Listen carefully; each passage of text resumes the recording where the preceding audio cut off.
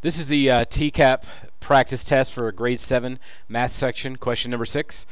This question asks, which value of x makes this inequality true? So I love true statements.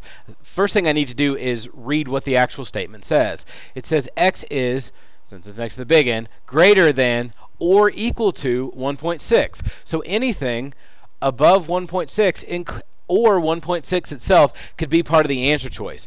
Unfortunately, all my answer choices are all in fraction format, which may be a problem or it may not be, especially if you have a calculator. This could get really easy. So the first thing I want to do is go ahead and look at 1.6 and see if I can figure out what to do with it. Now, if you don't have a calculator, you might want to know that 6.6 is 6/10. So you write 1 and 6/10.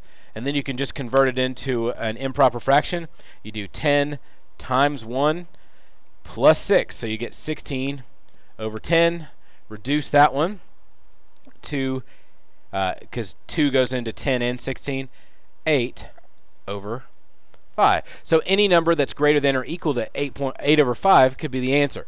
So F is a possible answer to number 6. So we could be done. I should also mention that if you're flying through it and you have a calculator, you might want to just type it in and flip it. If you have a TI-73,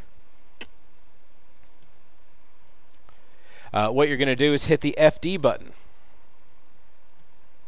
And then you might have to hit the A, B, C to D, E button to turn it into 8 over 5. So these would be the buttons you hit on the TI-73.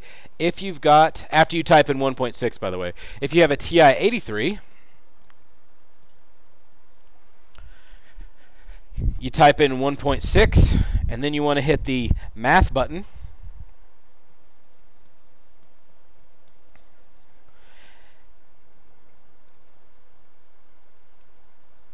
And then, sorry, I'm trying to do it to make sure I'm telling you the right thing. And then you hit enter after you hit the, you press this button, the one that says change to fraction. Then you just hit enter, and enter one more time, and it should turn it into 8 over 5 for you like it's supposed to.